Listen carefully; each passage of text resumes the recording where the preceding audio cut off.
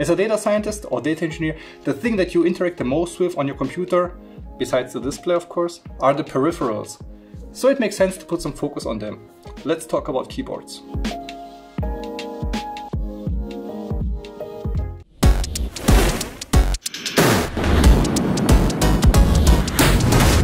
Hi, I'm Johannes Frey, but you can simply call me Joe, and I've been working as a software engineer for more than 15 years, and I switched to data science and data engineering about 4 years ago. And I'm here to share a few little things that I picked up along the way with you. So keyboards, not the most exciting topic, I guess. But once you dive into it, you will notice that there are a whole lot of differences. So why I'm talking about keyboards? Well, I got myself 2 new keyboards, and I would like to check out with you whether they are good and how they compare with the other keyboards that I already have.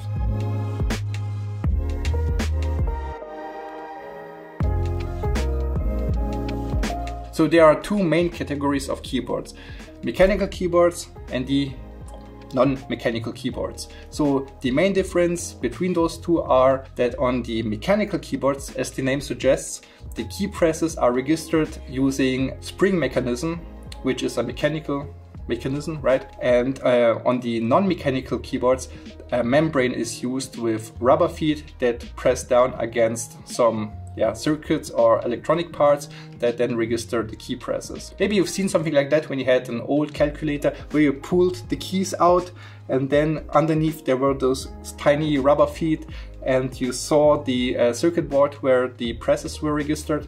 You can imagine something like that in the non-mechanical keyboards. So the non-mechanical keyboards are usually more on the affordable side of things, but this is not a hard rule because there are also very good non-mechanical keyboards. For example, the Logitech MX Keys, which is very good, but also it's not that cheap. The mechanical keyboards are usually more on the expensive side of things, and there are plenty of variation with different base plates, different types of switches, silent switches, tactile switches, and different types of keycaps and so on and so forth. So it's a whole new world to explore if you're that nerdy and into those kind of things. And many people, me included, prefer mechanical keyboards. So the keyboards that we will be talking about are mechanical keyboards. Enough talking about keyboards in general. Let's have a look at the 2 keyboards that I have here. Those keyboards are barebone kits and you need to assemble them yourself. So it's Lego time, I guess. Yeah. But before we start with that, a short reminder to go completely insane on that like button. That would really help me out. So the kit consists of 3 parts: the base plate, the switches and the keycaps. And you need to assemble them yourself, as I said.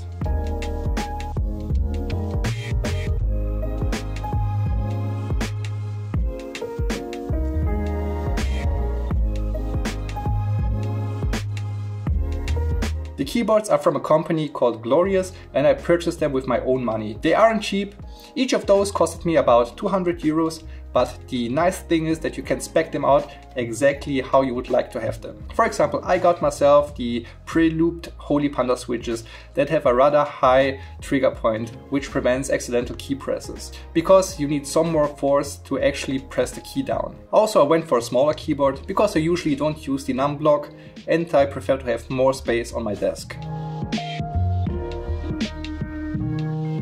Depending on the location where you live and the keyboard layout that you use, it might be hard to find mechanical keyboards that support that specific layout. Since I live in Germany, I prefer to have a German ISO layout, which includes things like the German umlauts and things like that. But since most mechanical keyboards are created using the US ANSI keyboard layout, it's not that easy to find very good keyboards with the German ISO layout. I guess that the market for those layouts isn't as big, so the manufacturers don't really care about it that much. The same holds unfortunately true for keycaps. It's hard to find very good keycaps with the keyboard layout that you need. I decided to go with PBT keycaps, and there are many different variations of keycaps.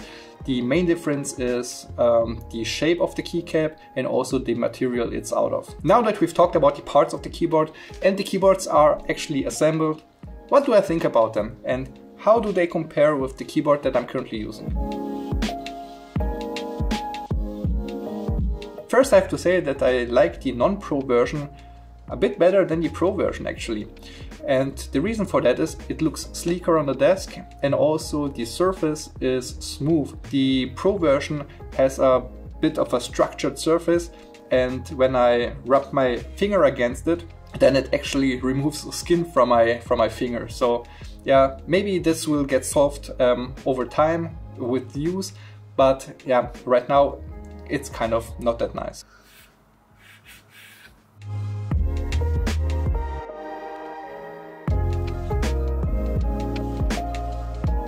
And I try my best to show it to you in the video, but not sure whether you will be able to see it. That being said, the sound when pressing a key is, I would say, about 15% more satisfactory or satisfying, that's the word, on the Pro than on the non-Pro. The sound is a more thick thonk sound. I don't know how to explain it, but you will see in the video. And yeah, so the sound while typing actually is a bit nicer on the Pro version.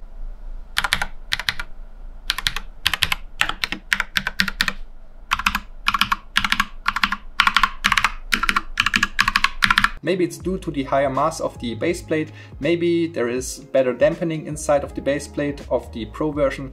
Not sure what causes it, but yeah, as I said, the sound is a bit nicer on the Pro version. So now that we have seen how those two glorious keyboards compare with each other, how do they compare with other keyboards? Let's take my current daily keyboard, the Keychron K8 with red switches. First I have to say that I don't really like the red switches because the key pressure point is a bit too low for my taste, so while I'm typing there are many accidental key presses happening. Also I have to say that the two glorious keyboards feel much more premium than the Keychron K8 that I'm currently using.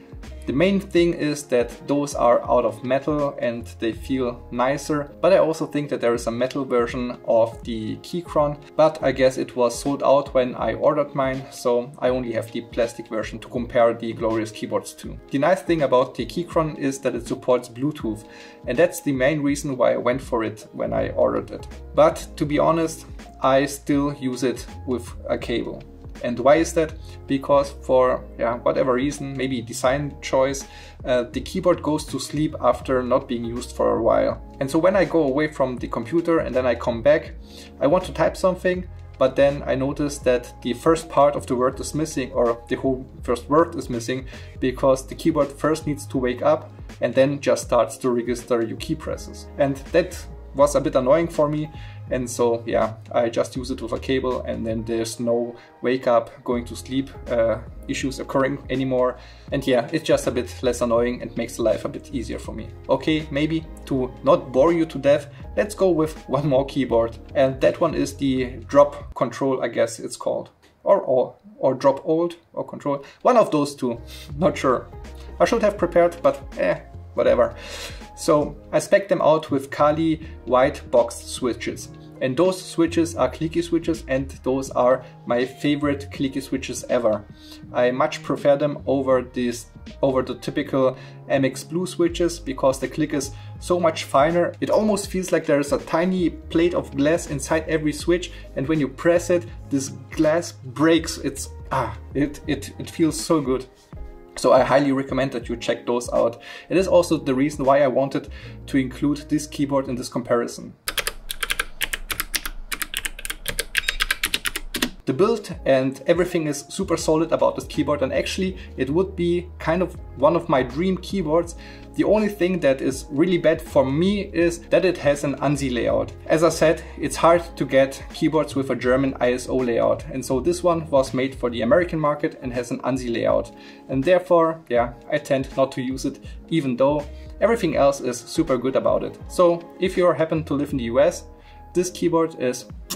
By the way, I think all the keyboards also support RGB and stuff like that, but yeah, since I don't care that much about this, I'm not gonna comment on it. So I guess the video is already pretty long, and let's wrap things up. So the glorious keyboards are super good, and I think that I will, at least for now, drive the non-Pro version because I just like the look more, and put the Pro version to my workstation at home that I don't use that often as the one in the office. Maybe after some time I will switch them, but that being said, both keyboards are super nice and I'm really happy about my decision getting them. So if you watched the video up until this point, you might also consider going completely nuts on that like button, and also maybe leave a comment down below and tell me what keyboard you are using. And yeah, so far, see you in the next video.